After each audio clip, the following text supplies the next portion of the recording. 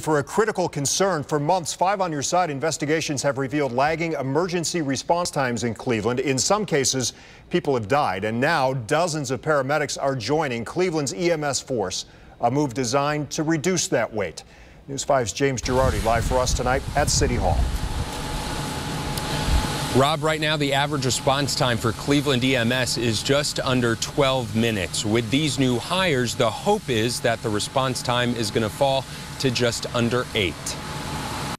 Fire just got here, but we need EMS. It took Cleveland EMS nearly 17 minutes to arrive at the scene of this double shooting in August that left a Lyft driver dead. Is there an ETA on the ambulance? That all may be changing, though. Today, 39 new EMTs and paramedics join the Cleveland EMS force, answering a critical need. The new additions will allow the city to staff 25 ambulances during the day, up from 21, and allow for 21 ambulances at night, up from 19. We're keenly aware of the lack of response time because we get the calls from our constituents. City Councilman Mike Polensik is hopeful these new hires and a fleet of 9 new ambulances will take response times from an average of 11 minutes and 58 seconds to less than 8.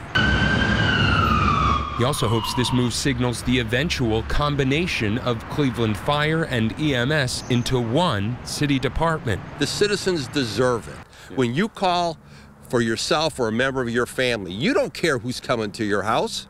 You want somebody there quickly to provide the best service and get you to the hospital as quick as possible. That's what you want. That's what our citizens expect. It was all paid for by an income tax hike. We can expect those new cadets and those 25 ambulances to be staffed a day early next year. Reporting live in Cleveland tonight for News 5, I'm James Girardi. The owner of a dog daycare apologizing and defending herself tonight after she